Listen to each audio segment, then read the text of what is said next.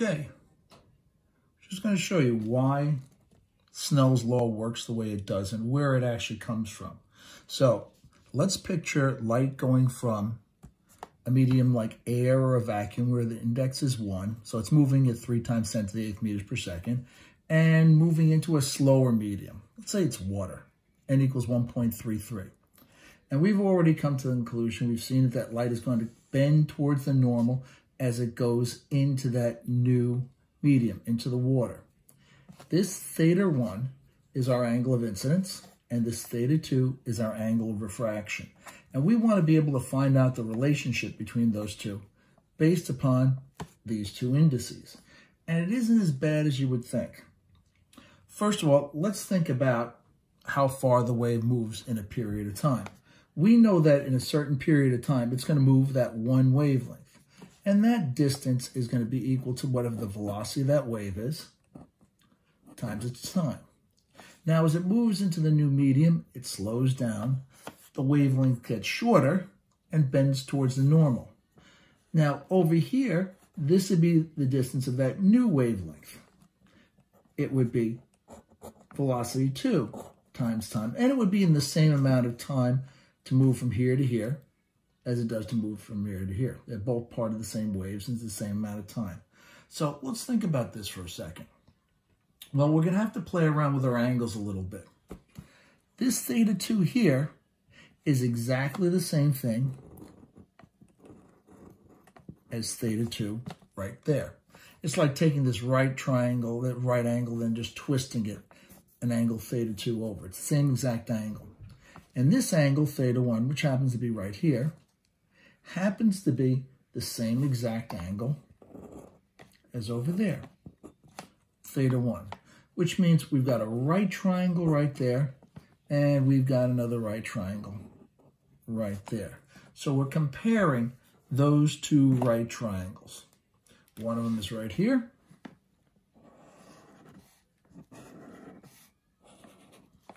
And the other one is right over here.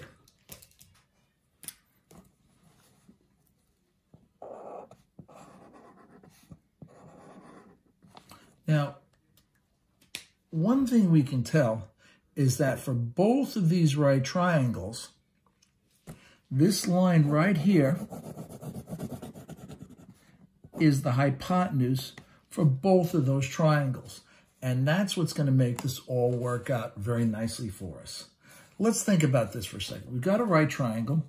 I've got the hypotenuse. This is the side opposite the hypotenuse. So I happen to know that the sine for theta 1 is equal to my opposite over my hypotenuse. I'm going to slide that back up there a little bit. Okay. So that means my sine for theta 1 is going to be equal to, well, my opposite happens to be equal to this d1, which is my velocity 1 times time over my hypotenuse. There's my first one. Now, let's think about the next one, which is this theta 2 over here. Well, I'm going to do the same exact thing. Do it over here. Sine of theta 2 equals opposite over my hypotenuse. Sine of theta 2 is going to be equal to my opposite, which in this case, opposite that is my velocity 2 times my time, all divided by h. Now, in both these cases, h is going to be the same. So let's rearrange these. H is equal to velocity 1 over, velocity 1 times time over sine theta 1. And h is equal to, and we're just doing a little algebra here, nothing too bad, velocity 2 times time over sine theta 2. Set them equal to each other. H is the same for both of these. Velocity 1 times time over sine theta 1 equals velocity 2 times time over sine theta 2. Well, hold on for a second. The times are the same. Get rid of those. Now, we happen to know that because we're dealing with the indices of refraction, we happen to know that our index of refraction is equal to the speed of light divided by the velocity. Or I can rearrange that.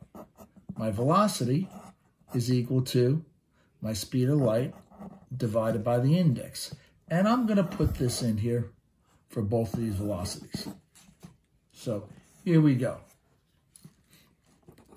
C over n divided by sine theta 1 is equal to C over n, and that should be n1 by the way, n2 over sine theta 2.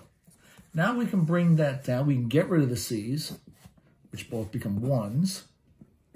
The n's can go to the bottom.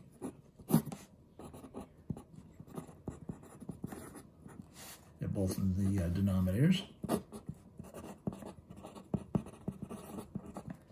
And we can just reciprocal both sides, and we're left with Snell's law.